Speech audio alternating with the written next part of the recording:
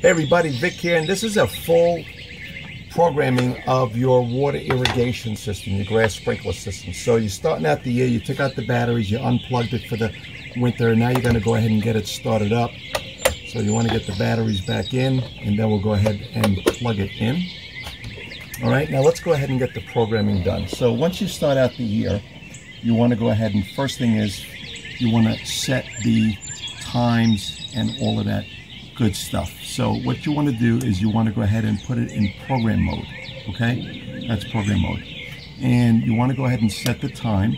Okay, so right now it is I have it set to 24 hours. The time right now is 2:15.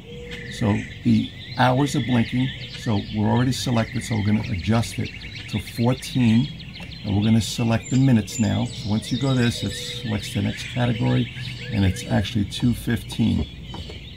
Once I hit select again, it's going to go ahead and go over to 24 hours. So now you see I'm on a 12-hour clock, and it's AM or PM, but I like the military, so we're going to keep it as military. So once you get the time set, you're going to put the date in there. So today is the 29th of May. So it's already selected the date. Now we're going to go ahead and adjust it. It's the 29th, and then select.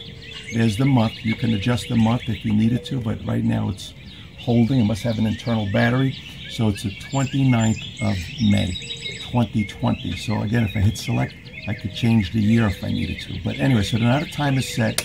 Manual mode and cycle are for two different videos altogether. You don't need that as part of your programming of your initial startup. So here we go now. So now we're going to go ahead and set the schedule. Okay, so we've got A, B, and C. I always just use A as opposed to B and C. That could be for another video too, but this is just to go ahead and get your main programming set up. So right now you see it's set to odd. If I go ahead and select that, I could set it to even, interval, event, or every day. This is now Sunday through Saturday, and it's showing every day. In my town, I can only water every other day, and depending if I live on the even address side of the street or odd address side of the street, I'm going to water either on the even or the odd side. So I am on the odd side, so we're going to go ahead and change that to odd. So now it's only going to water on the odd days of the week. So right now you see the asterisk is by odd, so we're done. Next thing was going to say the water budget. I always leave that at 100%. If you read the manual, it shows you that if you set it to 50%, it'll do everything for half the time. But I never mess with that. I always program what I want, and I leave it at 100%. Now comes the program start time. I typically like to start the programming at about 3 a.m. So what we want to do here is we want to go ahead and see that we got zone 1.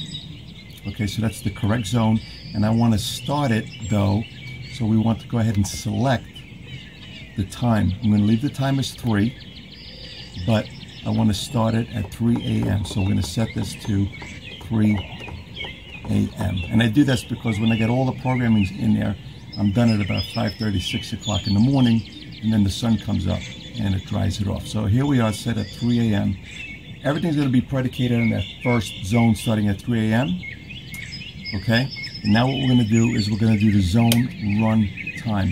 Okay, zone run time, I do about 40 minutes in the summer. So we're already selected at that, and we're going to bring this up to 40. Okay, so now we want to get to zone 2. So you're going to do select, now run zone 2, and we're going to do the adjust. I'm going to go up to 40 minutes on zone 2. Stay tuned for zone 4, because zone 4 I have a huge leak in it, and I'm going to do a placeholder of 1 minute on it. So now we're going to select, we're at zone 3, and we're going to set that to 40 minutes and get to zone 4. Oh, so zone 4 is already set to 1. So zone 4 is already set to 1 minute. That's a placeholder. Once I fix the leak, I'll go ahead and adjust that up to the full amount, but just to leave a placeholder in there, I'm leaving it at 1 minute. And then finally 5 and 6, 40 and zone 6 is 40. So now what we want to do is, we're all set. I'm going to set this to auto. That's it. This is a Nelson Easy Pro 800 series. Okay, so depending on what you got, it may be slightly different, but they're all basically following the same programming method.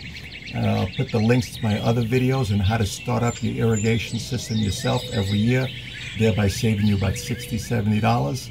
And if you like this, please like and subscribe, and feel free to comment. See you in the next one.